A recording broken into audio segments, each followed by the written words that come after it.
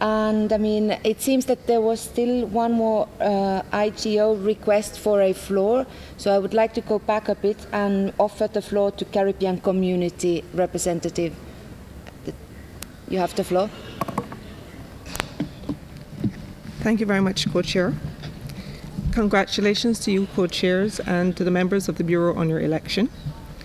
Thanks are also expressed to Ms. Margareta Wallström and to the UNISDR Secretariat for the organization of this meeting, and also for support to SEDIMA's work.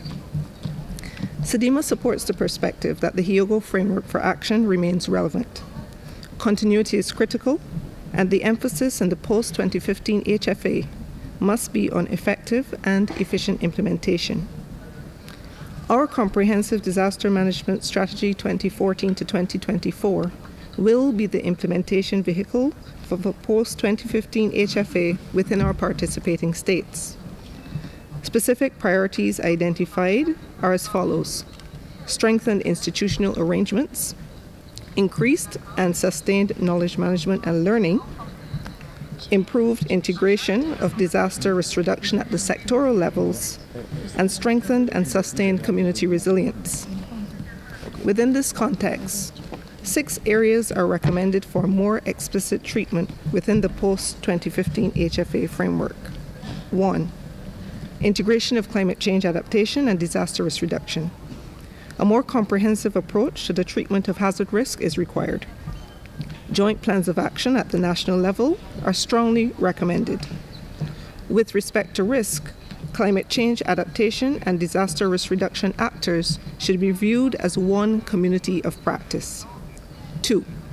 Strengthen the focus on more frequently occurring smaller events, which may occur at a localized or, in the peculiar case of SIDS, at the national level. The cumulative impacts of these events should also be specifically treated. 3.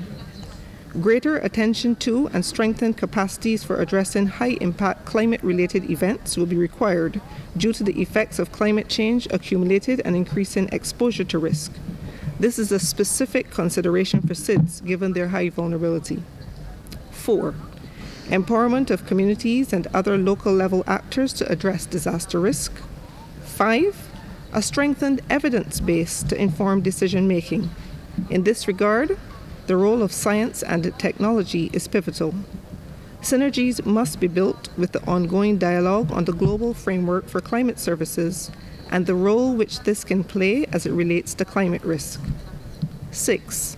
Explicit treatment of the role of physical planning, ecosystems, and environmental management in creating buffers against hazard impacts.